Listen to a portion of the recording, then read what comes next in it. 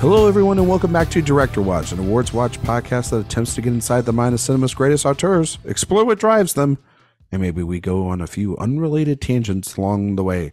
I'm Ryan McQuade, the executive editor here at Awards Watch, and joining me, as always, is my co-host, Jay Ledbetter.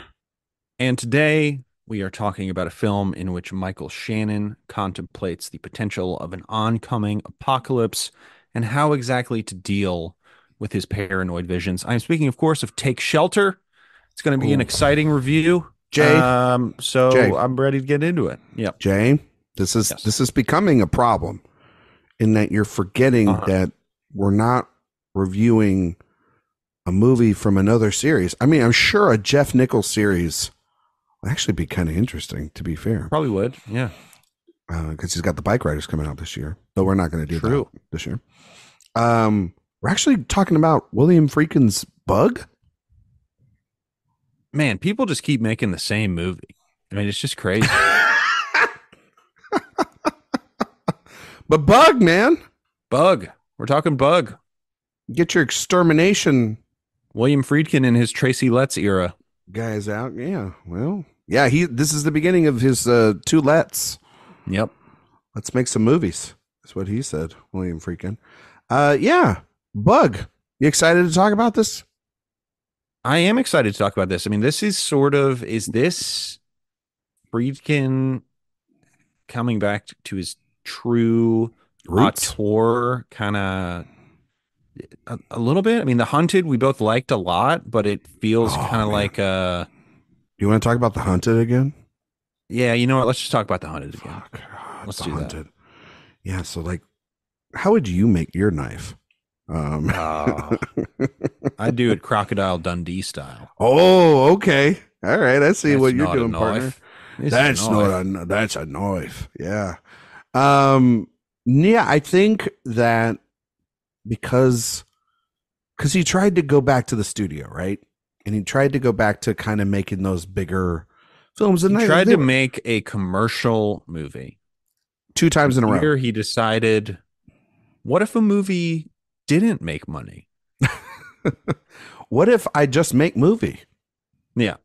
And it comes out and it's something small and it's contained? Yes, very much so. But does it say much? It's the question. I think it has plenty to say, but we'll talk about it. You've done the research on this because it's straight from The Hunted to this.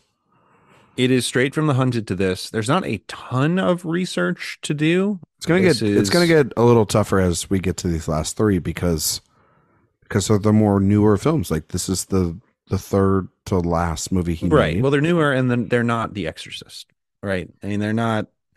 They haven't. Well, hey, now people like Bug. They do like Bug.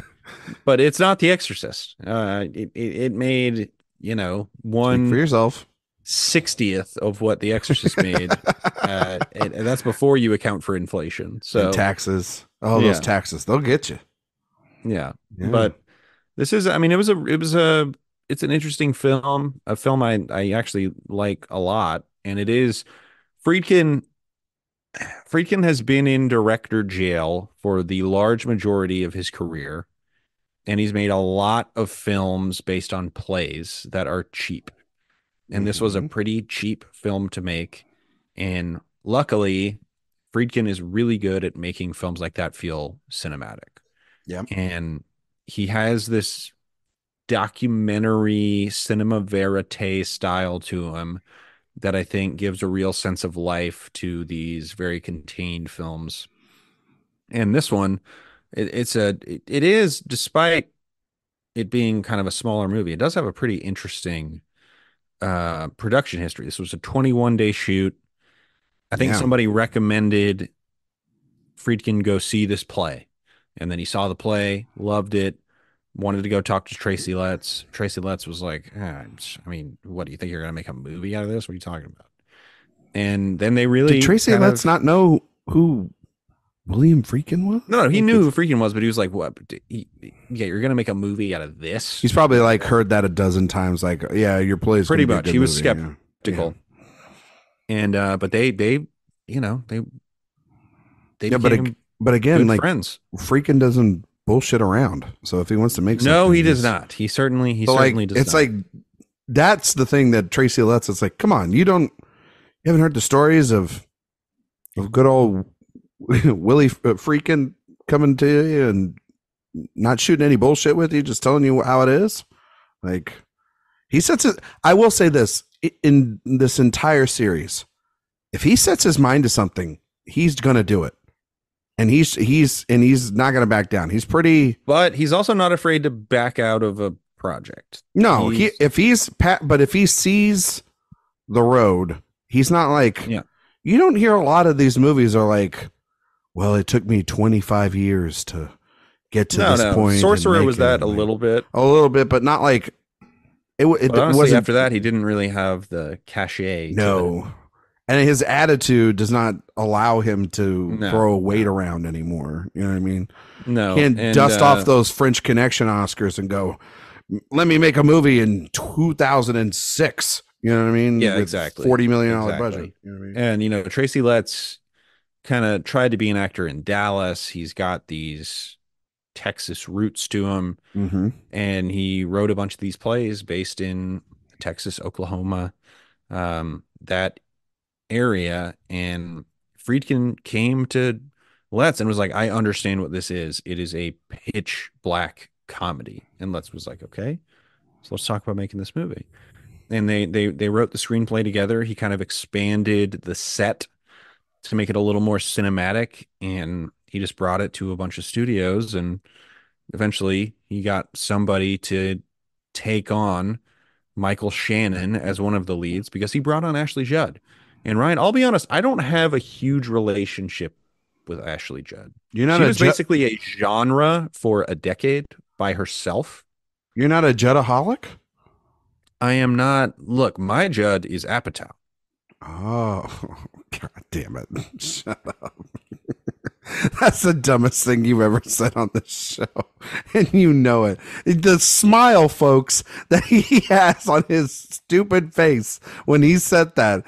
Oh, my God. I was like trying to look up. Obviously, we're going to go down an Ashley Judd rabbit hole here. And I'm looking up her film credits, and he's so fucking proud of himself. He's so fucking here's proud the thing. of I didn't himself. have that locked and loaded. That was off the cuff, my man. I know. That's why I honestly should have expected more, but I got exactly what I thought I would get. Yeah, I mean, she was from the 90s to the early 2000s. She was one of the most bankable names in Hollywood, right? She was free money by herself.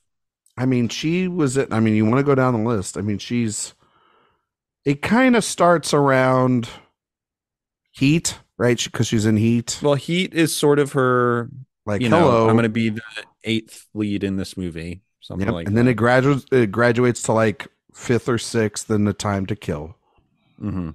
And then she's in Kiss the Girls. And you got Double Jeopardy in there, which is a huge one for her. Where the Heart Is. You got Simon Birch. You got Someone Like You. High Crimes, again, with her and Morgan Freeman. And then she's got Divine Secrets of the Sisterhood. Frida. Twisted. The Lovely. It's just a bunch of junk, mostly. I mean, it's mostly junk, but you know what? You know what I'm going to tell you about this junk? Okay? People saw this junk. They saw that junk. People saw that junk. We don't have this junk anymore, Jay. Oh, look, I love junk. You know me. Where's the junk? Like, good junk is actually more interesting than predictable schlock, right? Like, everyone tried to make, like, Madam Web, like, more campy and like trashy than it is. It's just crap. That's what it is. Like, just because, like, there were all kinds of, like, give you a couple chuckles, but no, it's like the latest example of, like, we get maybe one or two of these movies every year, but like, this used to be a cottage industry where somebody could thrive in, where they make these movies that's primarily angled at adults. Like, her and Diane Lane made fucking careers out of doing this shit. You know what I mean? I like Diane Lane more I than love Diane Lane. Ashley Judd. Have you watched that show? Well, you're never going to watch this show, but No. Feud, Capote versus the Swans on FX. And Diane Lane it's like her, and Chloe Sevigny, and Felicia Clarissa Flockhart, and Demi Moore, and oh god, Naomi Watts, right? Molly Ringwald, and then Tom Hollander plays Truman Capote. Diane Lane in every scene she's in, fucking Just grade A, rocking the house, showcasing why she's like, when she's on her A game, she's one of the best actresses. Period. I also just, what a crush. What a crush. I mean, so what you're saying is you go under the Tuscan sun a little bit with her? Look, I'll take a trip under that Tuscan sun. Yeah? You'd be a little unfaithful with Diane Lane? Well, Brian, I'm just my wife doesn't listen to this podcast, but maybe she will one day. Maybe she will. It's the name of the movie. It's not. I'm going to plead the fifth on that one. Well, I mean, you know who Unfaithful has? One of my guys, Ricky. It's got Richard Gere. Yeah, I can't wait to have Richard Gere back in my life. I can't wait to have him on the podcast. Oh my god, are you kidding me? Him and Schrader working together. Do you think Ricky's ever been on a podcast? Do you think he knows what a podcast is? He's probably been on like Marin or something. I don't think he's been on Marin. I don't know. You never know. You never know. Marin can get a lot. Why haven't we had Marin on? I got in touch with him for an Almost Famous episode, and he said absolutely not, which was rude. It's funny, we're not even doing Cameron Crowe, and yet you just. I know. I was just like solo, Almost Famous. You didn't want to do Jerry Maguire? There's a podcast about the filmography of Richard Gere called Gearheads. Really? That's a good name for a podcast. That's actually pretty, yeah. Or Grinding the Gears, right? Although they haven't released an episode in a while, so that might be defunct. Do you think that like they've been silenced by the Hollywood elites? That's probably what it is. The woke hive has gotten to the Gearheads podcast. Well, you know that's why he hasn't been able to make a lot of films in Hollywood, because of his activism. And exactly. Yeah, totally. No, I'm being for real. Let's not talk about that anymore. No, let's talk about Bug. Let's talk about Bug. What do you, but like, so you don't know much about Ashley Judd, or you haven't seen most of these films. I'm sure this is now going to be. No, I've seen some of her later stuff, but like I've what? Got no. Like what have you seen? Like the Divergent movies? No, I haven't seen the Divergent movies. She had She was in Twin Peaks. She was in Twin Peaks, and she was good in Twin Peaks. Yeah. And she was in She Said as exactly. herself. That's what I was about to say. She has that one webcam scene in She Said. Yeah, which is really something. Remember when that movie was going to win all the awards? Yeah. I'm trying to think. I mean, the like Mulligan's really good in that movie, and so is Samantha Morton. Maybe I haven't even seen her recent stuff. Maybe I just haven't. I mean, she's not really, you know, because of probably everything that's happened to her. She really has kind of taken a giant step back. I mean, obviously, you understand why, given everything that's right. If you don't know, please, we're not going to go. But she was a massive deal for a while. She was like one of the actresses of. You could put her face on a poster, and it could get butts in seats, make money. Yeah, exactly. And I mean, not for this, but this is also a very niche movie, and this is very small, only $4 million. It made $8 million, which is not bad, but I mean, it's not like something to like scream about. But yeah, I mean, like Shannon's in this, Harry Connick Jr. is in this. He is. You know how they met? How did they meet? So there was I think an opening of a hotel in Vegas, and Friedkin was talking to, I can't remember if it was Connick Jr.'s wife or girlfriend, and she kept asking him about like how he did The Exorcist. Like, tell me all about your experience on The Exorcist. And Friedkin talked to her and talked to her and talked to her for a very long time. And eventually Connick Jr. came over and was like, I think you've talked to her for long enough. And Friedkin was like, this dude is terrifying. And then Connick Jr. after that was like, "Oh, I'm just kidding, man. Come on. I mean, I'm just playing around." But Friedkin was like, "All right, he can inhabit that character that I need for Bug." And then Connick Jr. did say, "If you ever need somebody for your movie, let me know. I'll do it." I think Connick Jr. is bad in this movie. It's my opinion, but his Friedkin saw something.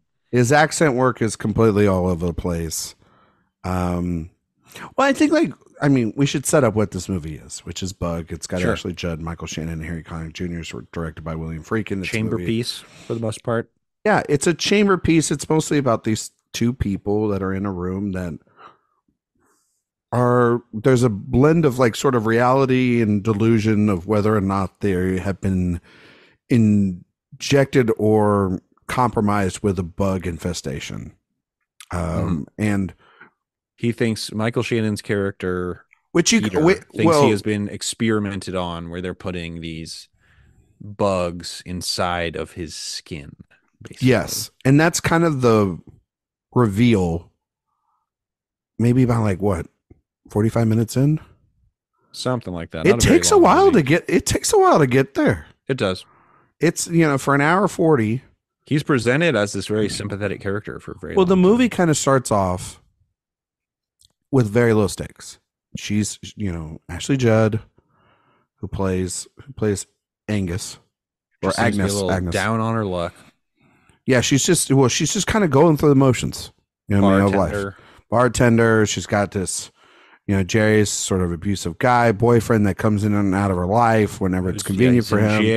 He's in jail a lot. He's a complete asshole. She's got a friend, RC, played by Lynn Collins, pretty good. Kind of do drugs. Yeah, she's into kind of like hanging out with one friend and kind of doing drugs in their living room. Tail end of being like a partier, but also like over it, but then like not over it to the point in which like she's like she can't get past that point of her life. Non-social drug user. Yes. And so then comes this guy, Peter, played by Michael Shannon, who, when you start watching this movie, you're like, this has got to be the most creepy first encounter. Well, at first you're like, oh, this guy's got some weird energy, which Michael Shannon does, to be fair. When has Michael Shannon ever been the normal guy in anything?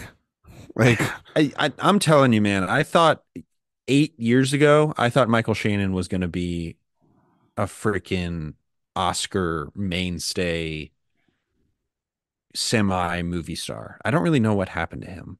Do you want to look at it real quick? We can do it. We'll go. Before this movie, he had been a working actor. Well, you got to remember. First movie he's ever in. What's his first movie? I don't know. Groundhog Day. Tell me. Oh, that's right. He was in Groundhog Day. He's like the couple that's getting married. He's the groom. All right. So then, he has like a run of he becomes a character actor. Yeah. Well, it's not that. It's just like he's in a bunch of shit. Like a lot of garbage. Chain Reaction and Pearl Harbor, Vanilla Sky. He's a little bit in 8 Mile. He's like in all these small-ish movies. And then he gets his big chance here with Bug. And 2007 is a big deal because Bug comes out, and so does Shotgun Stories, which is his first film that he made with Jeff Nichols. So that's where he starts working with his muse, who he's been in every Nichols film, I believe, in one way or another, because he's in Mud. And then he's the photographer in Loving. He's the lead in Midnight Special, and the Bike Riders. He's part of the gang of the Bike Riders. I guess he's his Samuel L. Jackson to Tarantino, although he is his in everything, but he's his De Niro. You know what I mean? Sure. Yeah. He's neither big nor small roles. He's in it regardless. Take Shelter also too. Yeah. And so then that happens, and then 2008, he's in World Trade Center. Yes. And then 2008, he has Revolutionary Road, which is where he gets his first Oscar nomination. And he has kind of this 3 years where he finds his muse, he has a breakout role, and then he has an Oscar nomination. And then he starts going on a run where he's like, again, he's the most memorable weirdo in the movie, like Bad Lieutenant, Port of New Orleans, or The Runaways, and then he's in Take Shelter and he kills in that movie. And, and then he gets to do sort of smaller things, but it's like 2012 is the perfect kind of like, what the hell are we going to do with this guy? We can give him a lead performance in The Iceman, which that movie's not good. We can make him the bad guy in the Joseph Gordon-Levitt bike movie, Premium Rush. Or he can just keep doing his indie movies with Jeff Nichols in Mud. And I think he can also be funny in The Night Before. He's the most memorable part of something like that. Mm-hmm. Then they try to bring him into the DC universe, and he's great. God, there's some really. Did you ever see that movie, that Christmas movie that became kind of a meme, Pottersville? No, which one's that one? That is a Christmas movie where Michael Shannon's character discovers Bigfoot. Really? Yeah. Good Lord. Do you see his 2016? No.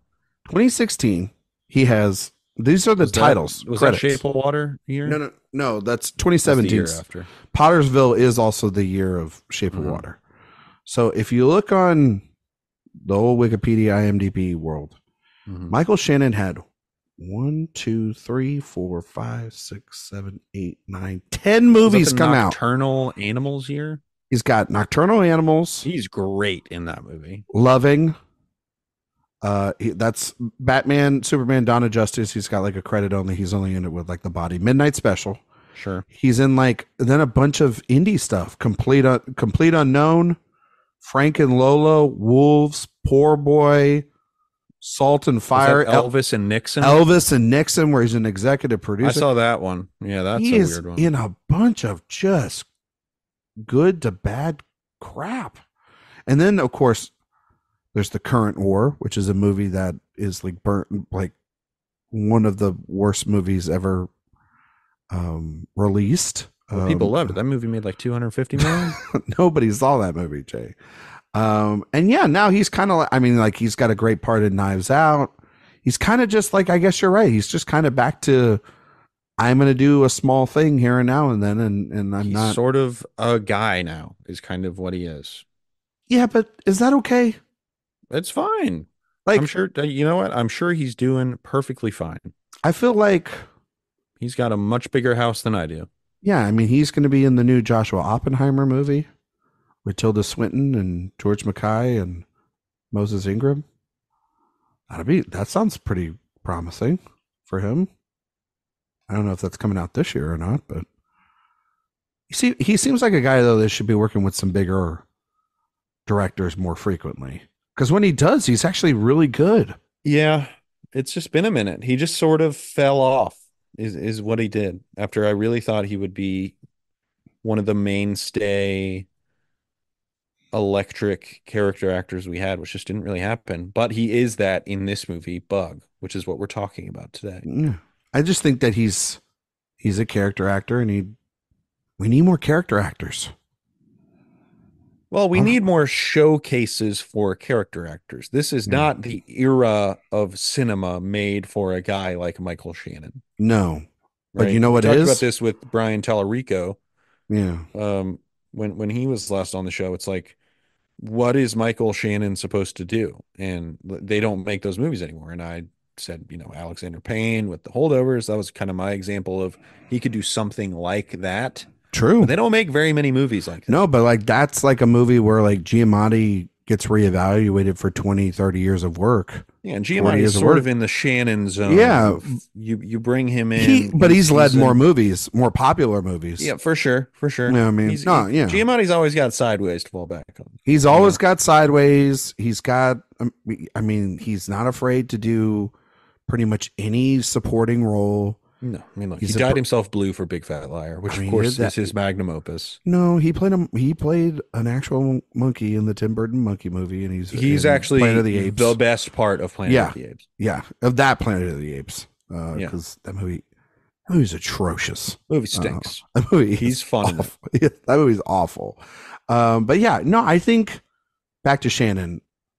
I think he's really good here. I think he's I think great, and he originated this role on stage with Letts. So that makes sense. and Friedkin loved him, and the studio pushed back on putting him in the movie, and he was like, "Well, what if I get Ashley Judd? Is that enough of a Enough of a selling pull. point that I can still have Shannon in the movie?" And And they they were like, Ashley begrudgingly Judd. said, I guess so. I guess Judd will get your Ashley movie Judd. made." We can get all the book club ladies in here for Yeah, there you go. to see Bug. Yeah, Like, which is a very dark movie. well, you mentioned that dark comedy, right? Yeah. Do you think this is a dark comedy? It I don't think so. really depends on your sense of humor, doesn't it? Yeah, Friedkin called it a pitch black comedy. I think it. I don't know if it's a comedy. I didn't necessarily feel a lot of the comedy. No, it's not like the movie we'll talk about next week. I feel Killer like it's sort of Joe. a paranoid thriller a little bit. Or Like, also just a freaking drama about mental illness. I think that if you want to Really what it call is. Jay, I think if you want to call Killer Joe, the movie we're going to talk about next week, a pitch black comedy, I think you could do that because those characters are a lot stupider. And That is a more heightened movie than yes, this is. this feels more grounded and more serious. And I don't, and it's scary. Like I was, and it's It a is very scary. creepy I mean, movie. the end of this movie is Like if you're very laughing at the end of dour. this movie, Yeah. like what does that say about you then? I don't know. That's wild, Bill Friedkin, man. Yeah. I wonder I'll laugh at this movie. Anyway, so what do you think of this movie? Because we haven't really talked about it. We've No, kind I of like it. danced I think around it's all the stuff. yeah. I think it's incredibly effective, and I think it feels. I think the main reason it is so effective is because of the performances. Um, Judd, I think, and Friedkin called Judd one of the most intelligent performers he's ever worked with, which I thought was really cool of him to say, especially with Ashley Judd, who's kind of known for being in these junky thrillers. But for this film, which is really reliant on the actors believing the world that they're inhabiting, he just said Judd was totally locked in and was doing a lot of prep work and all that stuff. And it's so funny to think that Tracy Letts, sort of this king of disenfranchised, paranoid, like middle America trash. Is that offensive to say? Because that sort of is what he kind of became known for. Because he is such a likable, amicable guy, it seems like in real life, and has sort of become kind of a dad figure in movies. But that certainly was not his tempo as he was writing plays in the 90s. Well, I mean, you said he came from the area, maybe had some But then he made this experience, big. but He became a part of that huge theater troupe in Chicago. yeah, and that's where he meets Shannon. Him and Shannon meet there, and Yeah. that's where he meets his wife, Carrie Coon, and Yep, the best. The Harry Connick series coming soon. very important, Important person to all of us. And yeah, I mean, between this and Killer Joe, we'll talk about next week, and August Osage County, he makes a giant name for himself. Yeah, with these slice of life, darkly comedic, as an auteur, extremely intense stage dramas. You know what I mean? And yeah, all three of those, which are big, are now films. You know what I mean? Two from Friedkin, and I couldn't even fucking tell you who directed August Osage I don't County. know, but we're doing it soon. I don't know. Might be a one-off. But no, I think he's great, and I think that Friedkin has shown us the sort of John Wells, obviously. Who the hell is John Wells? He directed Burnt. Which one's and he Burnt? directed The Company Men. Which one's Burnt? That's the Bradley Cooper Cook movie. Oh, the Cook movie. That's I think right. It's like the Anthony Bourdain movie. Isn't that how it started? Yeah. But it's not really that. And then he Yeah. did some of that Netflix show Made I've with never. Margaret Qualley. Margaret. Oh, Made as like Made, Maid. MAID. Yeah, not Made. Okay. Well, good for him. But anyway, yeah, Jay, I really like this movie a lot. I mean, obviously, this movie deals a lot with Peter's perspective as someone with PTSD, obviously being a Gulf War vet. This experimentation, the idea of also Mhm. though, of if any of this experimentation is real or not.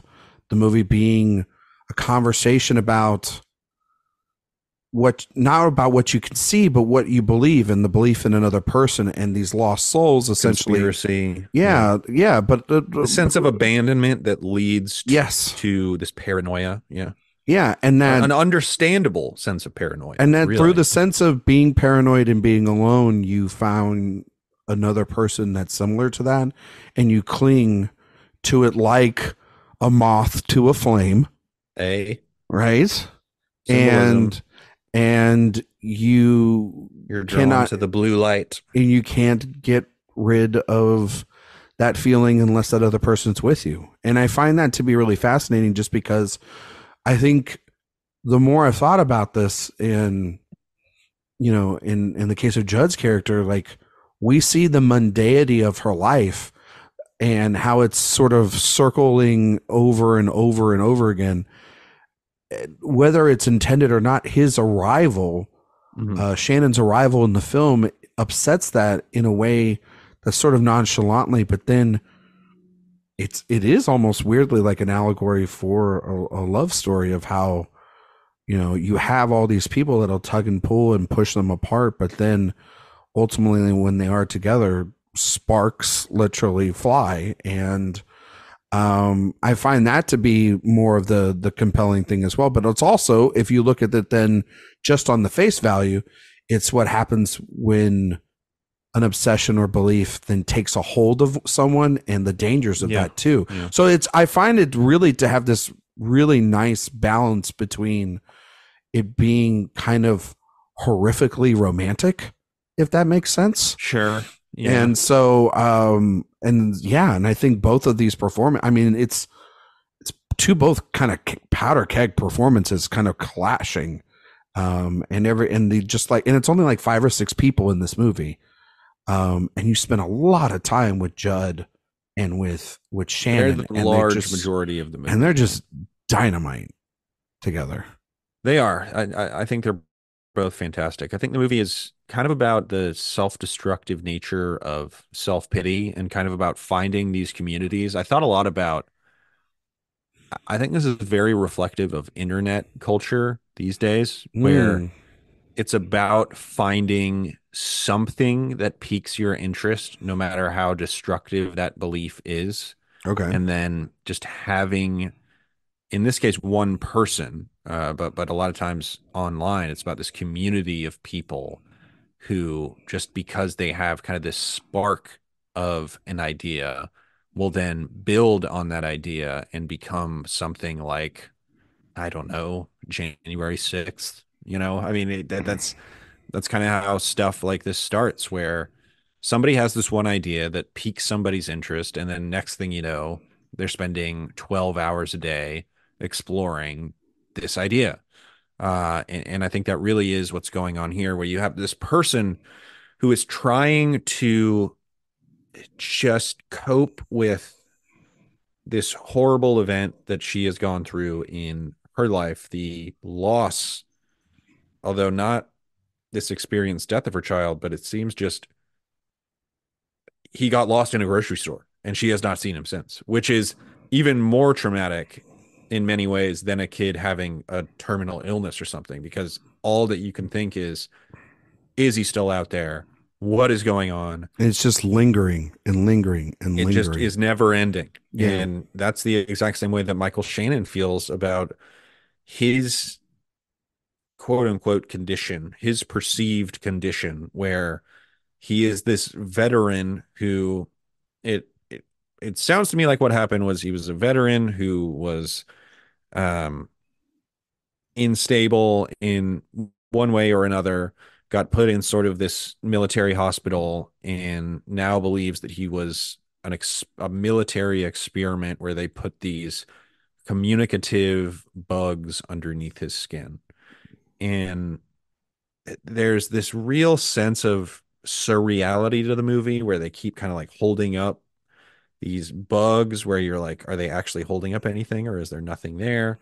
And Yeah. it, Like does the mind see what it wants to see so then it can exactly. Or is this like a accept the totally truth? subjective Yeah. reality that we're viewing over the course of the movie? Mm-hmm. And the motel room itself almost has this sense of surreality because it's like, it's a massive motel room. What are we what are we doing here? I mean, I know this is a junky motel, but She's got the suite, man. She's got the luxury suite. Friedkin did say in the book, he was like, we made it a little bit bigger to make it more cinematic. I don't blame him. Which Yeah, I mean, makes sense. I mean, if you're gonna spend your time only in one location, just make the location good enough. And it is. It's very good. It's very good. Because, like, I don't know. There's well, what are the other two we get? We get the bar at a certain point. We get the bar a little bit. The grocery store.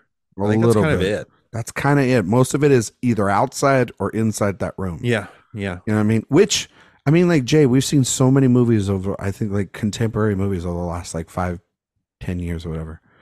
And they're just inability to use, when they're in single location, to just use the space. It feels so claustrophobic, really is. I mean, man. he had to do these all the time, just sort of out of necessity. But he's so good at it. But when you start doing them out of necessity, but then you start realizing, I think he starts realizing. I think Bug is this movie that he does it because it's his next 3 movies. Yeah, it's out of necessity, but in here you can really talk about a lot of things, and you can really get to the core of humans. Psychological movie. Yeah, it's actually, it's just as interesting as making something huge. Yeah, it's just as big as making Sorcerer. It's also it's a hard trick to pull off a movie like this. It is. You know, I mean, you're relying so heavily on your cinematography. You're relying so much on your editing and your acting here. The tension needs to be built within the audience watching this event unfold in such a way that you want the audience to have the feeling of a bug crawling under their skin. And that's kind of what it feels like here. Yeah, represented not literally, but as like a sensory. Physically. Like, yeah, you don't want to be like, let me think about bugs under my skin. Reality. When they put the aluminum foil on the walls, you're like, fuck. But they're not even just bugs. They're like technology bugs that are sending signals to. Well, they're aphids. That's why they're like these really even minuscule bugs that you would find under the human eye anyway, right? And that, like, even if you had them, you'd be like, well, only a guy with fucking goggles and like had the has the technology to do that, like an exterminator would be able to find these things. And then you're like, oh, and they've got also fucking microchips in them, which makes you even sound fucking crazier at the idea of like these littlest tiny bugs are then also wired to attack under your cells and shit. Yeah, but it's one person. He's just coping with his loneliness by convincing himself that he has been destroyed by the U.S. government. But also too, a woman who is coping with as intense a sense of loneliness, and it's like, I need to understand why I feel this way. Yes, but she latches on to what he is, how he is coping. But when do they attach themselves to one another, really? When does the episode start? After they have physical intimacy, when they have sex. Well, it is that for me. It's like, really well. I love the scene early on where Michael Shannon just does seem like the creepiest guy ever. And he's like, "You're absolutely beautiful." And she's like, "This is a little weird, but I guess you can sleep on my couch." No, but like, they go out to the picnic table, and he's like, "I haven't been with a woman in forever. Trust me, like I don't care about this." And then it does eventually end up being this physical relationship. And then the question becomes, was this his plan all along? Is he actually like this really creepy Is it calculated? calculating guy. Yeah, Yeah. exactly. Or are they organically bonding through this paranoia?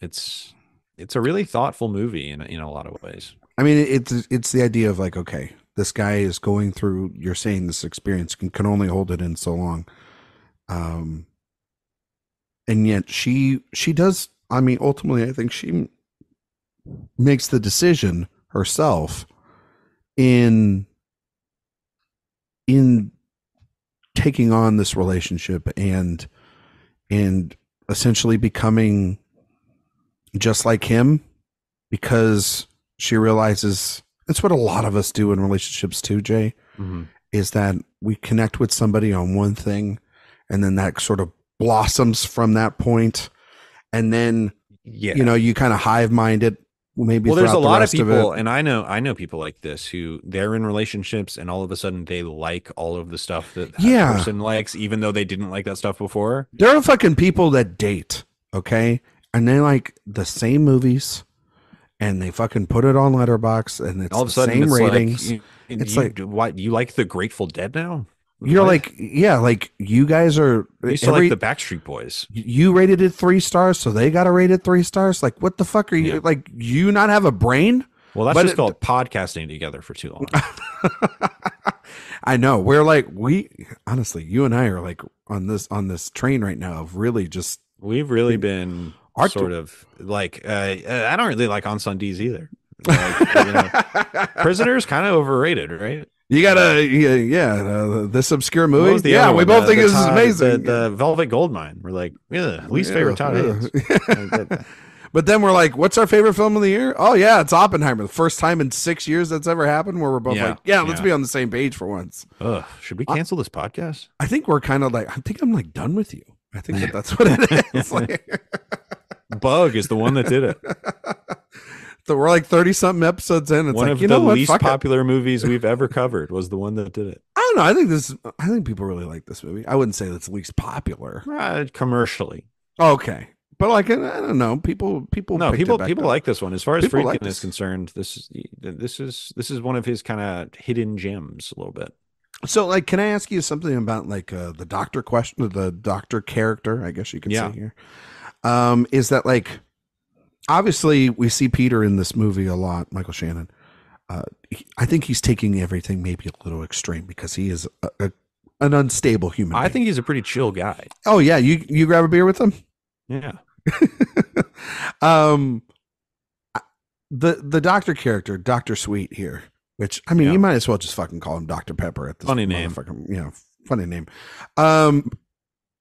Essentially, what I was gathering is that he was more of his psychiatrist rather than being maybe, and then like he was sort of enabling. It was almost like Shutter Island, like he was like essentially like enabling the story, but it doesn't go to that allowing extent. him to have these Yeah, thoughts. yeah.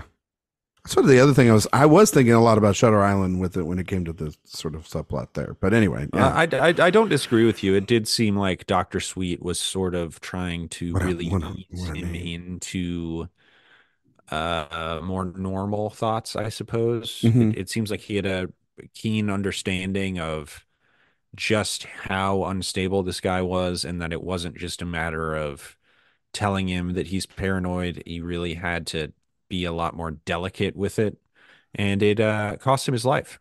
Yeah. Spoiler alert. Well, I mean, this movie's been out what, close to 20 years now. Yes, but if you made it this far, if you listened to a Bug episode for 45 minutes, I assume you've watched it. Yeah, I do love I mean, what I love so much about this movie in the second half of the film is when they do put the flypaper and the aluminum foil around everything and the lighting all changes. Oh, yeah, and it does. the lights are such a nice touch where it makes the movie go from kind of this greenish brown to this blue, where Yeah, the whole aesthetic of the movie shifts. It looks almost like a sci-fi movie a little bit with all the silvers and blues but then and those kind of essentially things. It's awesome. it is them.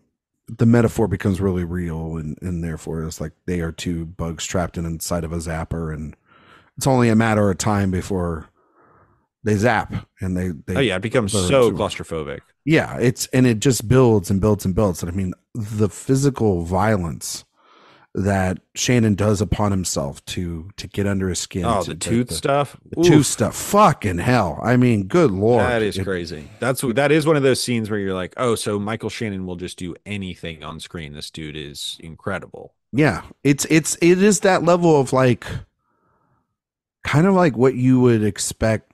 I guess who is the equivalent now of doing that? Where like Barry Keoghan. Yeah.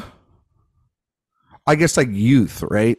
Because like Driver was that at one point, right? Where we felt like he'll do anything. I don't even know the Driver was that. I don't even think he did that. Shannon has. You're just saying like he's a little freak and he's going to go all the way. I'm saying Shannon was a little bit of a freak. And Barry Keoghan now is just like, I will do anything that you tell me to do. I am a little like little Joaquin. Freak. Like, oh, like Joaquin's definitely got some of that. But Joaquin might even be older than Michael Shannon. Oh yeah, but I mean, like, still in this age. I mean, we talked about in The Master, like that physical performance is insane. He is, in general, I wouldn't call Michael Shannon a terribly physical performer. No, but he's a weirdo. Here he certainly is. But he's a guy. He's a creep. He's really interesting. I mean, all of his publicity stuff when he does interviews, he's fucking dry and funny. Yeah, it's yeah. He is very funny and he's dismissive. He's sort of the proto. I think Keoghan's Dakota just Johnson. I think Keoghan's just a tease. I think Keoghan loves the attention. I feel like Michael Shannon doesn't love the attention as much. I think Keoghan, but I think they have similar energies. I don't know if he loves the attention. I just think they're both very comfortable with who they are. And then therefore they can slide into anything that they want to be. Like the fact that I've seen so much of Barry Keoghan in the last year. Keoghan is one of the most fearless modern actors. Yeah, he's just like, you need me to whip my dick out and dance around? He'll be embarrassed. Yeah, I'll do it. He'll get naked. He'll be crazy. He's not afraid to overperform. Certainly. He's got good range. He's got kind of the perfect range you want for a movie star. He's just not for a movie star, for a character. Oh yeah, well, I mean, he doesn't have the face to be. Barry Keoghan is not. A lot of people think Barry Keoghan is a babe. I mean, like he's a very unique. He's got a looking guy. Yeah, he's like. Is Joaquin Phoenix a movie star? I mean, he's got $1 billion movie. He wasn't Joker. I was gonna say, like, I don't know if you know this. He won an Oscar for $1 billion movie. Like he's God. I forgot that he won the Oscar for Joker. Yeah. That's when society. Maybe Barry Keoghan will win his Oscar for Joker as well. I mean, that's what it seems to be for certain people. You just got to two for the. No, I take it back. Jack, Jared Leto. Well, Jack didn't get one either. I was going to say two for the last two, but I forgot about Jared Leto. Yeah, I think a lot of us forgot about Jared Leto, and that's fine. It's fucking terrible. When are we doing a Leto series? Never. The 5th of fucking. We're going to make it an actor watch. Oh yeah, we're going to do Morbius. Yes. The little things, right? Is that what it is? Have you seen Madam Web? No. Do you think you'll ever see Madam Web? Yeah, I'll probably see it on a plane. I'll watch it at home. I think a plane. Yeah, because your father-in-law is going to buy the movie. True. That is, and you're going to watch it on like it for free. Easter. You know what I mean? Mm-hmm. So, that'll be great. That'll be a great Easter movie. That's a pretty good Easter watch with him. Father, son. That's how you watch The Flash. That is how I watch The Flash. I think something like that. I don't know. Like that. Isn't that how you watch Cocaine Bear? This is for no, many. I actually watched Cocaine Bear at home. The last thing I watched with them was Rebel Moon. Oh, the Zack Snyder Star Wars wannabe ripoff. Bullshit. Yeah. For many people that don't know, and this is your first time on Director Watch, or we've never actually explained this bit. Side note to everyone is that Jay's father-in-law and y'all's iTunes account are connected, and he we have his password for his iTunes account. Yeah, and essentially he just buys whatever movie he wants, which is usually junky stuff that I would never buy on my own. Yeah, like for example, Madam Web, or Or when I go over to visit them, I will watch whatever junky Netflix movie you has really just come never out. watch quality with him. Not Very really. rare. Like I'll tell you the one movie that really sticks out in my mind as something that I absolutely never would have watched is The Man from Toronto. Is that the Woody Kevin Harrelson, Hart? Kevin Woody, Hart. yeah. Mm-hmm. Yeah, despicable film. What? Okay, can I ask you, what does he think of these movies? I mostly think that they kind of just wash over him, and he He's doesn't just think about them very so seriously at he all. so he's not really watching them for enjoyment. He's mostly watching them To pass the to time, pass the I time. guess. I don't know, kind of. And Has he watched like, he's like, yeah, you know what? I don't want to. I mean, I don't want to yeah, talk to you? this is noise that I can half watch and understand, Okay. sort of a little bit. Do you think he would like watch Oppenheimer with you? No, I don't think so. Really? Because that's a movie you have to pay attention to. I just don't know. But it's so weird because he does pay. There are times where you're kind of like, Because oh, he's totally locked in right now. you think he watch like the Holdovers with you? No, definitely not. But that's like a quintessential like dad movie. You think he watched Iron he Claw? he likes action. Then you watch No, Iron he Claw? wouldn't watch Iron Claw. No. No, he would watch Dune. Would he watch Dune? Okay, He would watch Dune 2. Dune 2. I'm not sure that he would like it, but he'd watch it. I think if you ask him to explain it to him, he probably wouldn't be able to fucking tell you anything. He grew up on comic books, so he's very attached to. Well, then that's sold. Stuff. There you go. You're gonna watch Madam Web. That's Count me in. Yeah. You know you have to be careful with when Jet stays over there because he's gonna watch so much crap that it's gonna like feed over it in your house. Look, I've got all my posters in my basement. I've got a whole Malik wall now. He will be raised on good quality cinema. That's what I want to hear. See, this is music to my ears. He'll look at the Sorcerer poster on the wall and be like, "That looks fun. Let's watch that." Dynamite. And I'll be like, all right, let's skip the first like 30 minutes and get to just the intense stuff where people aren't necessarily dying. And then we'll skip the parts where people are horrifically dying at the hands of dynamite. God, what a good movie. Anyway, Great movie. back to Bug. Is there anything else you want to say about it? Yeah, I mean, there's plenty of stuff to talk about it. Let's go. The finale where they douse themselves in gasoline and set themselves on fire, and it's this really impressionistic kind of it kind of takes you out of the universe of that movie. And there's a few moments like that in this film where Friedkin does have that documentary style, but there's a couple of things in this movie where he's really elevating the movie outside of the scope that you would expect from this, again, kind of chamber piece. And I'll tell you one thing that's really interesting about the movie. This was the era of shoot everything in New Orleans. They had the craziest tax credits in the world. So this was shot not in a studio, but they set up the stage in a high school gym in New Orleans. Wow, really? Yeah. And 2 weeks after the movie stopped shooting, Hurricane Katrina happened. So interesting. Just kind of an interesting point in time for this movie to have happened. And Shannon has really nothing but good things to say about Friedkin. And he really does give Judd is good. I think Judd is quite good. I don't think she's asked to do as much as Shannon is. I think Shannon is really incredible in this movie. Do you agree? Yeah, I think he's incredible. I mean, I've always been in the bag for Shannon. I'm a Shannon guy. There are some. I think it's just because of when they kind of hit their biggest. But like Michael Shannon, Ben Mendelsohn, there are a few guys who I'm like, these could have been. Why haven't these guys been the best character actors of the last 10 years? Mendelsohn. And they both kind of got swallowed up by blockbuster stuff. Mendelsohn has made so much money in the last decade because he was doing, like Ready Player One, Marvel stuff, Bloodline. he was kind of a The Outsider. Yeah, go-to he's got like Disney TV guy a little shows. bit. He Yeah, was a big blockbuster guy. it's kind of like Star Wars, obviously. yeah. I mean, it's kind of like Mads Yeah, was getting like a little bit. But Mendelsohn doesn't even have like his another round or no, he doesn't have like what was it, The Promised Land that came out this year and no, stuff like no. I that. mean, Yeah. I remember seeing him in a movie I don't even love, Place Beyond the Pines. Did you ever see Start Up with him and Jack O'Connell? No, I haven't seen that one. You know what else I haven't Oh seen? my What's the God. one he's in with Ryan Reynolds?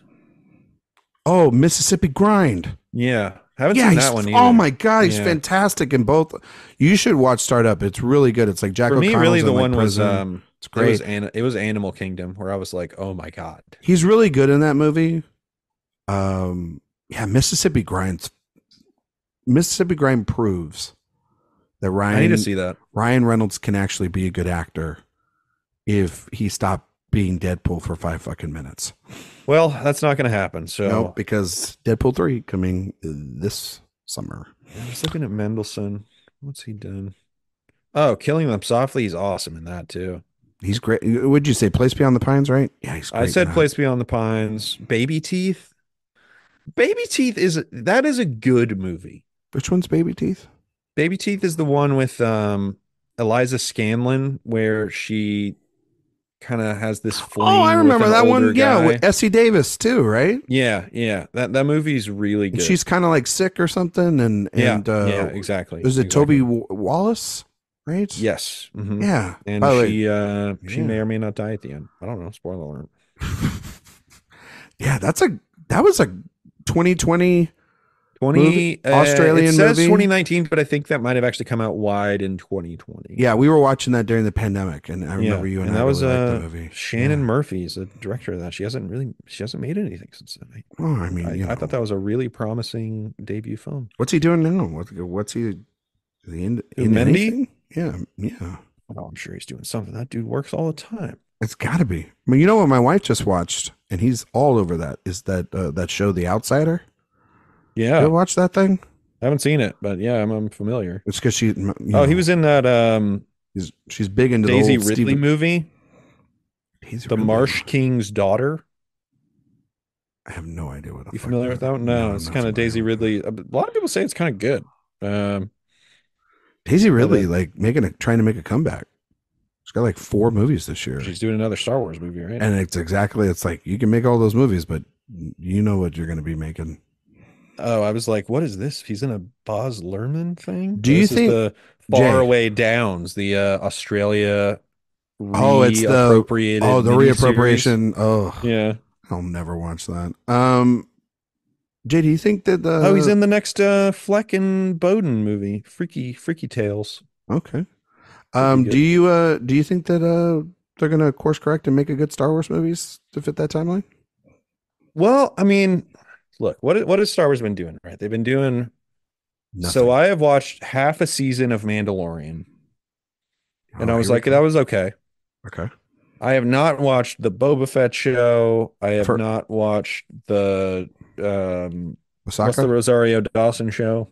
Ahsoka?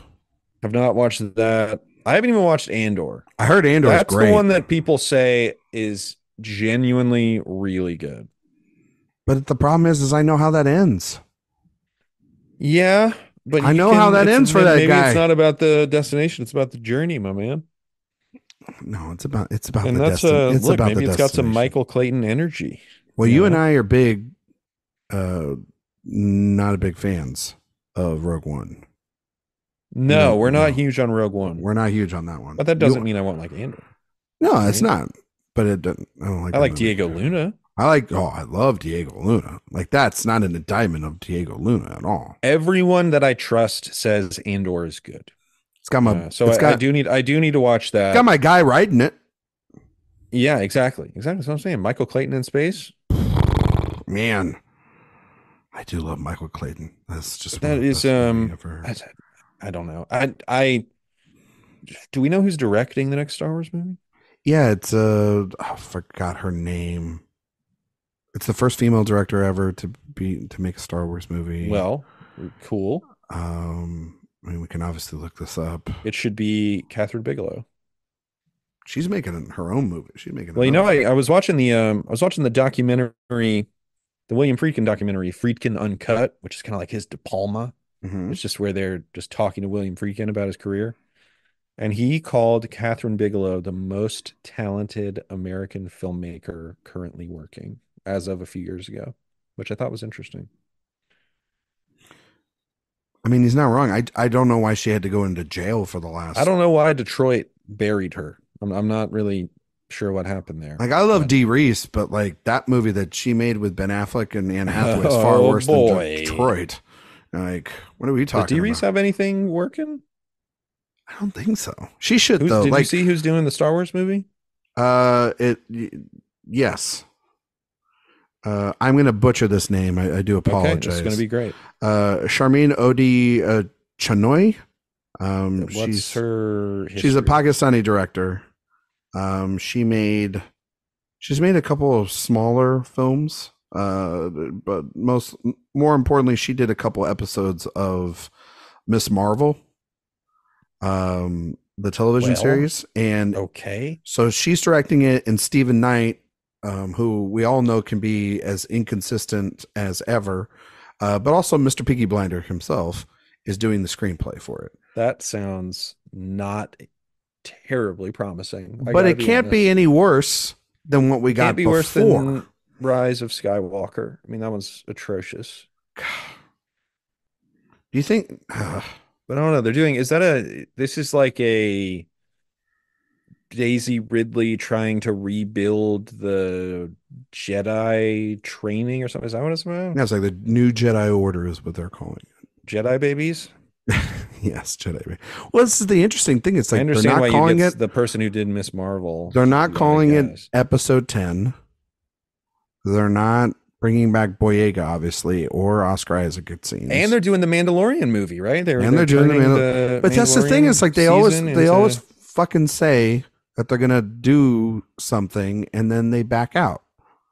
It's like they're just edging us and then there's nothing with it. Baby Yoda, though. He is pretty adorable. I gotta tell you this though about this ending of this movie.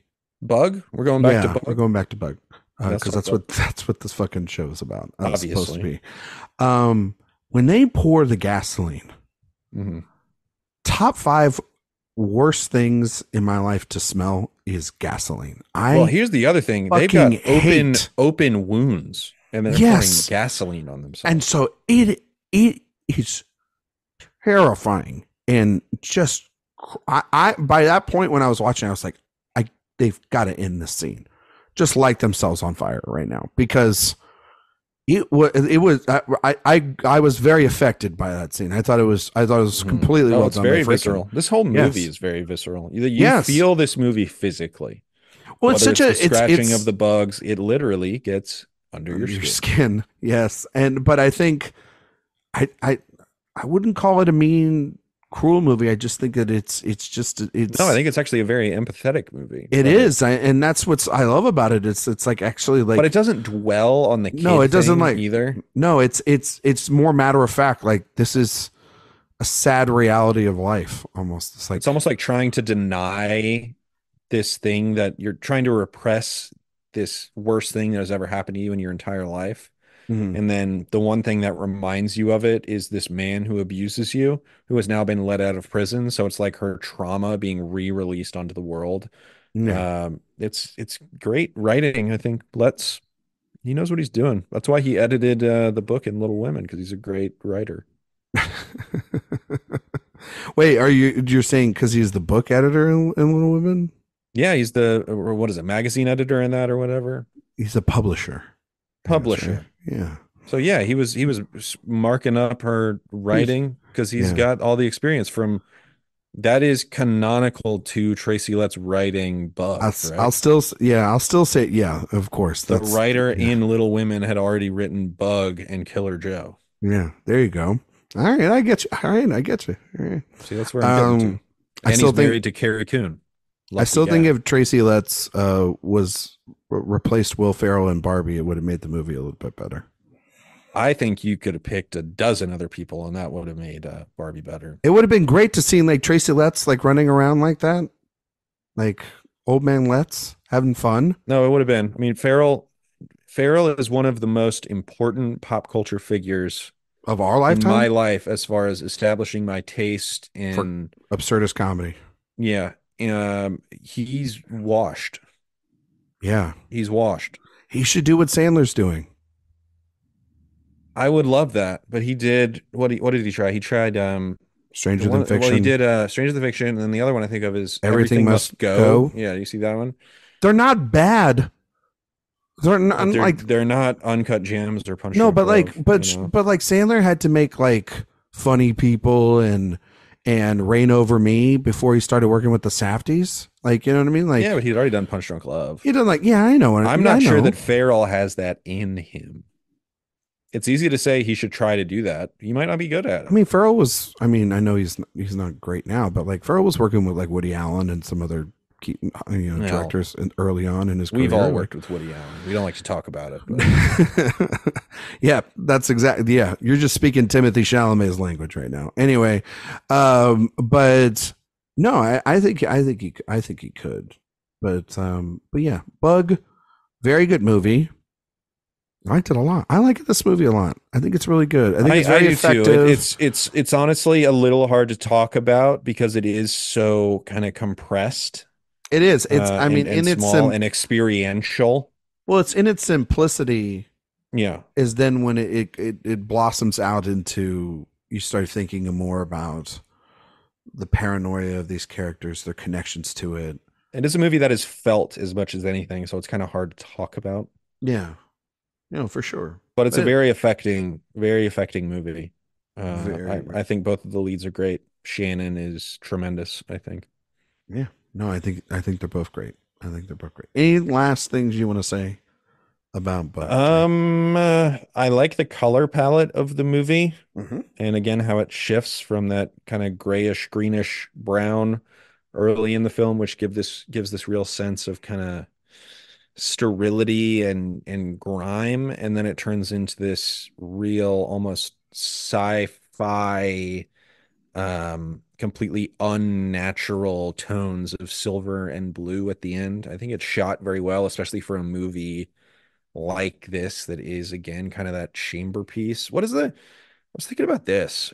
What are good examples of recent kind of super contained movies like this? The most recent one, did you see Sanctuary? Yes, I did see Sanctuary. I like Sanctuary. I think it's okay. I don't love it, but I don't think love it either. It's pretty good. I like Margaret Qualley and I like Christopher Abbott. I think it's a well done movie, but like the more prestige ones, One Night in Miami is okay. I'm not. I mean, that's what it is. It's Mass. okay. You're not a big fan of Mass. I don't love Mass. You really like Mass, right? I just thought what it was saying in the film I thought it was really beautiful. And there's got to be one that I'm just not remembering. I think from a directorial standpoint, from a visual standpoint, I get what you say about Mass, Jay. Like like visually, it's doing nothing. It is a play, but then I still think that it's pretty effective and beautiful. What were other ones? What was the one with Emma Thompson? Oh, good luck to you, Leo Grand. That one was all right. I love that movie. It's that Emma Thompson is very good in that movie. Yeah, but I don't love that movie. Kimmy was sort of that for a while. Kimmy's got most of it. Kimmy's a great movie. Exactly. And then it turns into something much bigger. I just love fucking Soderbergh. Soderbergh rocks. You see that they're releasing the Ocean's movies on 4K Steelbook? Yes, I did. I did. Yeah. We might talk about Oceans later in this episode. Oh, really? Yeah. Okay. All right. Well, don't. Okay. I feel like they're very popular right now, though. Well, you want to know why? Because they're cheap. And because of COVID. Yep. Check. Yes. I guess is the father that? I guess the father is that. The father is totally that. Yeah. But then you have to like reevaluate. Like, is the father really that good? Did you see The Son? I never watched this. You never watched The Son? No. Which some people say is like one of the most despicable films of the last decade. Not just bad, but immoral. It's bad. It's so silly. It's actually kind of stupid, but it's like it's the best way I can describe The Son is a movie about obviously their son has depression and mental health issues. Hugh Jackman? Yeah, Hugh Jackman, Laura Dern, Vanessa Kirby. It's a good cast. Anthony Hopkins. Vanessa Kirby, Fantastic Four. What do you think of that Fantastic Four cast? I love how the listeners are going to get this in like 6 weeks. When we're recording this. I thought it was underwhelming. I thought it was predictable, just like mostly everything else that Marvel's doing right now. So it was not like, it was like, all right, let's dreamcast Fantastic Four right now. Michael Shannon as the Thing. Like there you go. I mean, that sounds good. I mean, it's not a bad idea. Charles Melton and Greta Lee as the Invisible Woman and that sounds good. Johnny, you just got that from the most recent Hollywood Reporter. I've been listen. Yeah, that's good. They have been hanging out with each other all season long. They are two of the hottest people on the planet. The fact that like Greta Lee looked incredible. Yeah, she's very important to me, and I think that like in the original film, like it was Jessica Alba and Chris Evans who are, I mean, maybe not the best actors, but they're incredibly like good looking people. And like Vanessa Kirby is very good looking, but then you look at like Joseph Quinn and you're like, oh, it's just the Eddie guy from Stranger Things. Like he's replacing Chris Evans, who is like an insanely beautiful man. So like, no. And like Pedro Pascal, yeah, I mean, like, good. All right, you ready for mine? I got it right here. Okay, ready? Here we go. Jason Biggs, Mr. Fantastic, Heather Graham. You're going Invisible Woman. You're going like in the past, which you would have done, or there. No, this is current, and I'll tell you why. Okay. Jason Biggs, Heather Graham. For The Thing, I'm going with Jake Paul. And Human Torch, I'm gonna go Zach Galifianakis. And I'm gonna do that because that way we won't lose any good people doing other stuff. These are fair points. Like the Eben Moss Baccarat casting is so depleting to me. Like the guy's been essentially like a supporting or a character actor for his entire life, wins an Emmy, has like this insane role on The Bear, and then what does he do? Fucking Marvel, and now he's gonna be stuck. I mean, from his perspective, he's got to be like, I finally get like a check. Yeah. But like from our perspective, it's like, oh, dude, like I know. I know. I can't fault these people for doing it though. But like, here's the other interesting thing. Here's the other interesting thing about it. Do you want to attach yourself to that shit though right now? Yeah. It's not being as good as it was. That's almost all TV people. Yeah. Is it safe to call Pedro Pascal a TV guy? He's a TV guy. I think he's a little bit more famous than that. He's not a movie guy. I think he's just Vanessa Kirby's not a TV person. She's been in Mission Impossible movies. No, I'm saying she's the one exception, I would say. Oh, you're saying all the dudes are TV guys? Yeah, Stranger Things, Bear. Yeah. This is Game of Thrones, Mandalorian. This is fair. Pedro Pascal. They're not. So, yeah. That's just interesting. And then what? Vanessa Kirby was.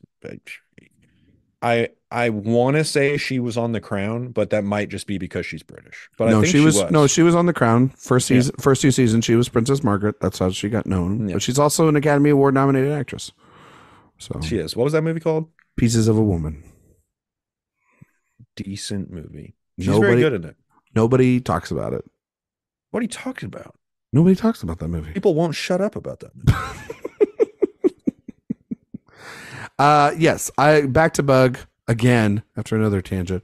I I think these It's been a performances. very focused episode. Yeah, we're all over the place. I think the screenplay's great. I think Friedkin's direction is again really solid, and just he just knows how to squeeze the most out of every lemon, no matter how small it is. He's just really able to just get the most juice out of this movie. And yeah, I think Brian Tyler's score here is really great, and Michael Grady's cinematography really is the heavy handers to build the tension.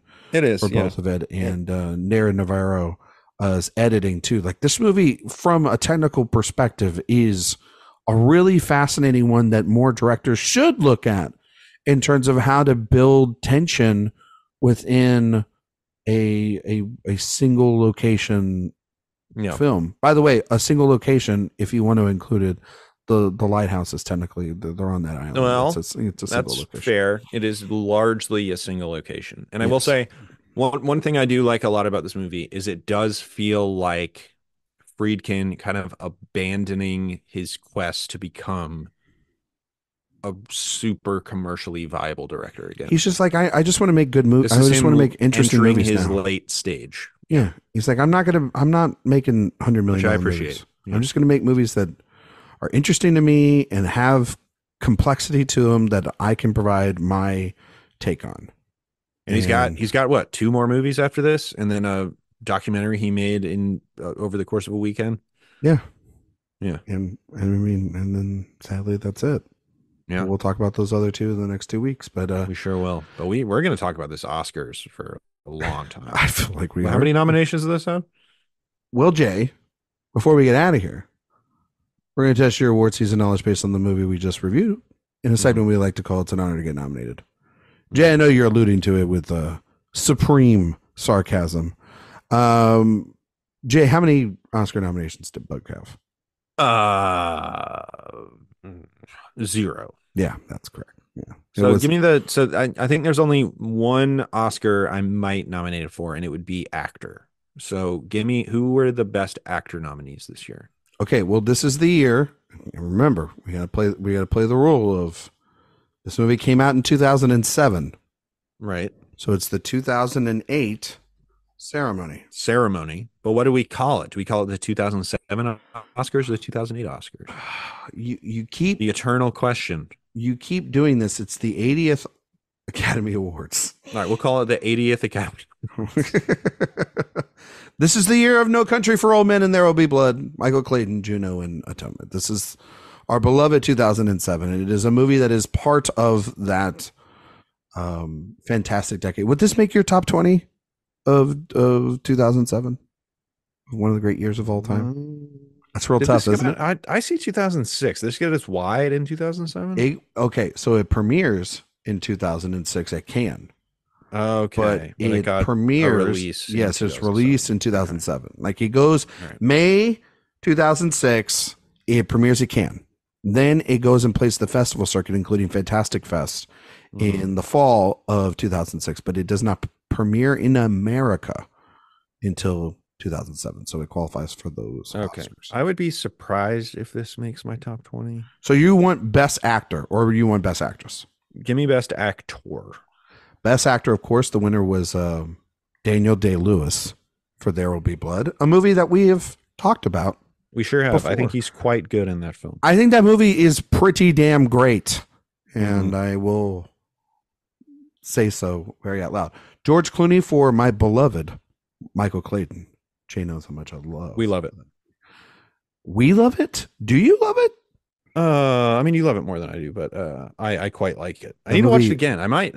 Ryan, honestly, doesn't that feel like a movie I should love? No shit, Sherlock. I need to watch it again. This would be outside of my top 20, but I do like it a lot. Johnny Depp for the Sweeney Todd, the Demon Barber of Fleet Street. Your guy, Johnny Depp. We're both. Are we in agreement that Shannon would be a lead? Yeah, he's a lead. Yeah. Okay. I'm just making sure. Tommy Lee Jones for In the Valley of Ella. Haven't seen it. Gotta be honest. It's not a bad movie. Jones is really good in it. That's a makeup nomination from The Hunted. It's a makeup nomination from not getting in supporting for No Country for Old Men. That is truly absurd. What? That he shouldn't have got nominated for that? He should have. Well, I guess it's just because Bardem, probably, right? Would you call Jones a lead, or is he supporting? No, he's well. It's almost like who is the lead in that movie? I think it's Josh Brolin. Brolin, I guess. Yeah. He's the closest thing to it, but then maybe they're like co-leads and Sugar is the secondary. He's definitely the supporting Sugar. Yeah, for sure. And then Viggo Mortensen for Eastern Promises. I mean, he's good in that. Fucking love Eastern Promises. I would do Cronenberg one day. That would be fun. He's made a lot of movies. Yeah, a lot of good movies. I mean, I haven't seen the Tommy Lee Jones. Do you think Michael Shannon is better than TLJ? Yeah, I actually like Johnny Depp and Sweeney Todd a lot. I like that movie. I like that movie. I mean, if I'm looking at it, like other people I would throw in. I mean, like Brad Pitt wasn't nominated. No. Ridiculous.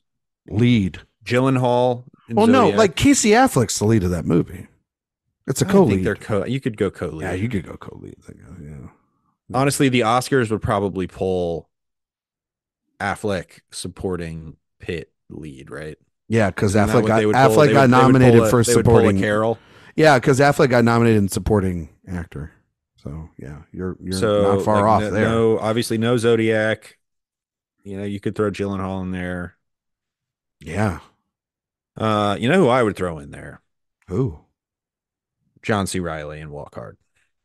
But I know that never would have happened. That's great. I love that. But he is certainly qualified for that. You know who should qualify too? Like he would be in the realm of like a top 10. Mm-hmm. Ryan Gosling for Lars and the Real Girl. Yeah. He's fantastic in that movie. There's honestly a lot of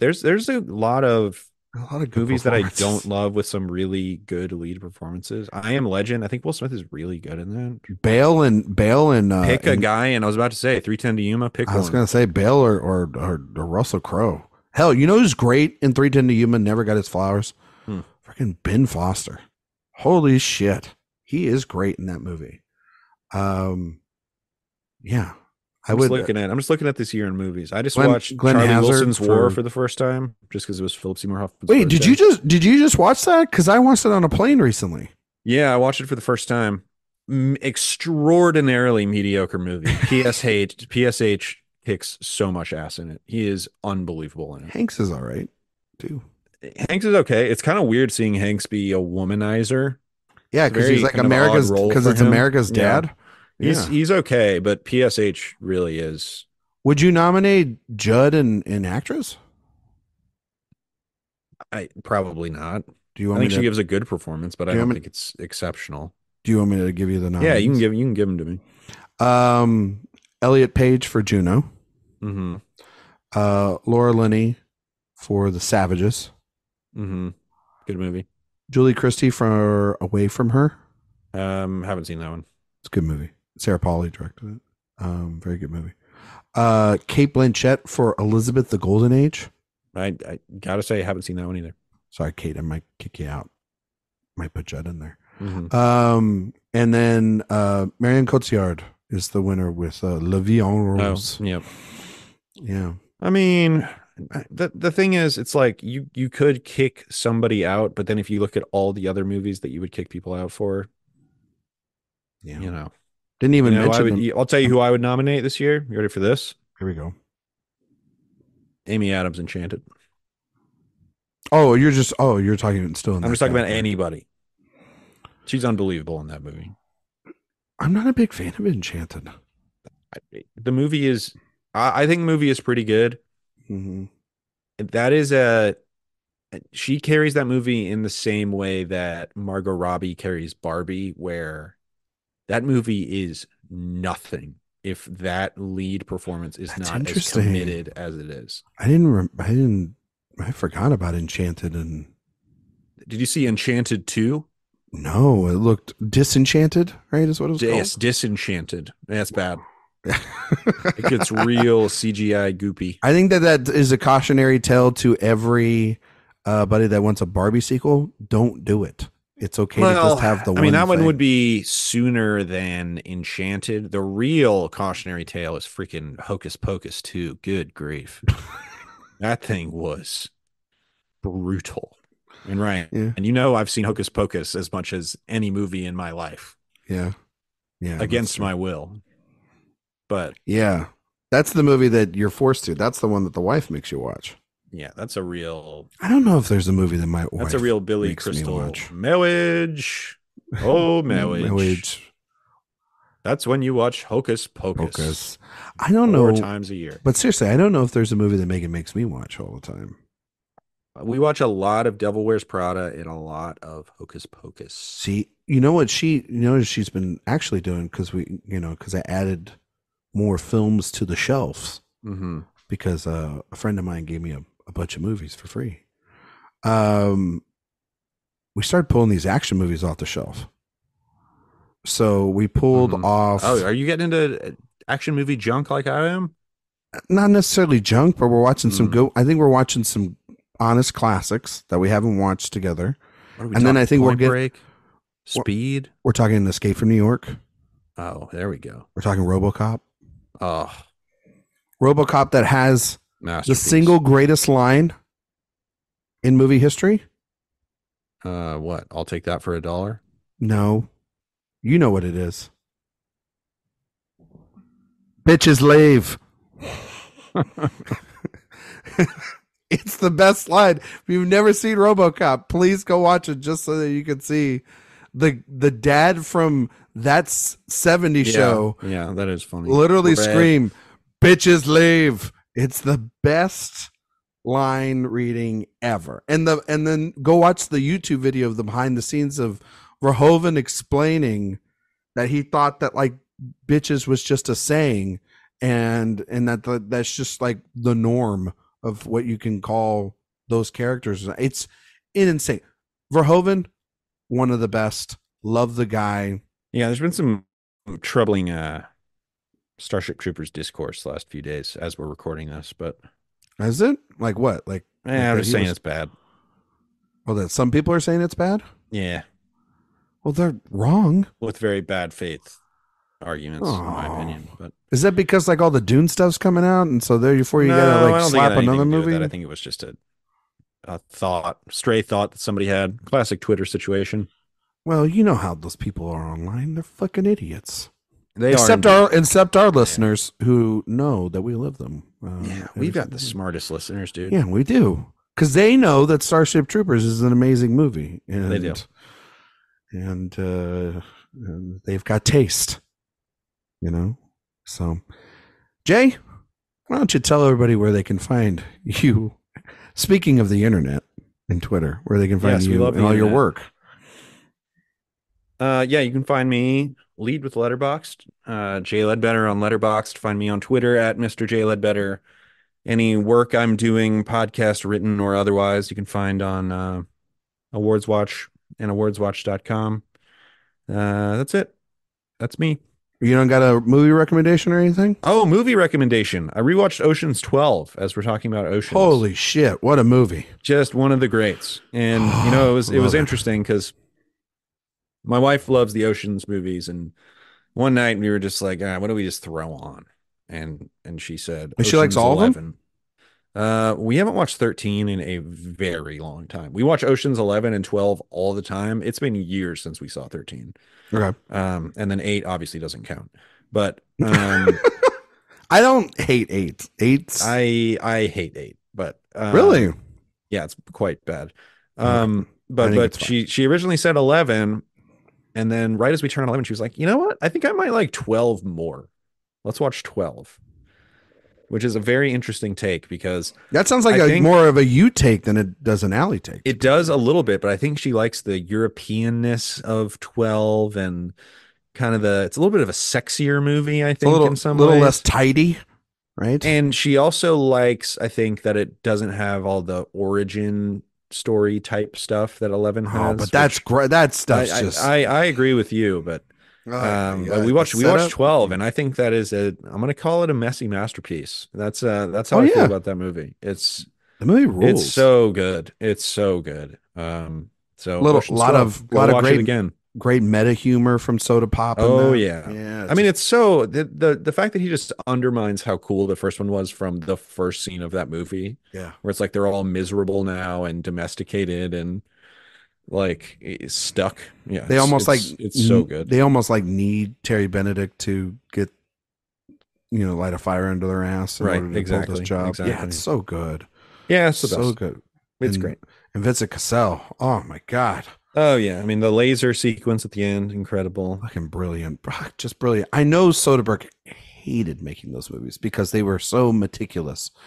And the cast had such a blast. But God Well, he damn was it. yeah, he was terrified by him because of how big they were. Yeah, but they worked. They were great And that movies. goes to, he says about Mad Max, he's like, I have no idea how they made that movie. I have no idea how 30 people didn't die making that movie. I would never make a movie like that. And then you know what Oceans George is the closest he's ever come to something like and that. you know what George Miller said? Yeah, let me go ahead and make another one. Yeah. That's coming out soon. What do you think about that? I'm worried. It's I'm worried that it's going to be very hobbity. I wasn't super encouraged by the trailer, but I have faith in George Miller. I love George Miller. He's a genius. What you think of that 3,000 Years of Longing? I respected it immensely, liked many parts of it, but in totality didn't adore it. I had a fine time watching it. That's kind of how I felt too. I don't think it was atrocious. There were some moments of real greatness. Yeah. And the structure of it, I didn't find particularly compelling. Yeah. It's kind of undersold himself in the structure. But yeah. You can find me on Twitter, Instagram, Letterboxd at Ryan McQuade77. You can find all my work here at awardswatch.com. iTunes, Spotify, 5-star reviews, please. We'd greatly appreciate that. Go over the website and sign up for the newsletter. It's where you can get all of our stuff, reviews, interviews, podcasts in one thing sent to you a couple times a week. That way you can keep up with everything that's going on the site. Mondays are when the Awards Watch podcast comes off. So you get this one on Thursdays and you get that one on Mondays. Movie recommendation, I'm just going to go with RoboCop. Can't go wrong with RoboCop. Movie that absolutely Verhoeven, that's one of my guys, man. Fucking rips. I need to watch more of his stuff. But the stuff I have seen, I love. I have seen all of his Hollywood stuff. Yeah, I want to see his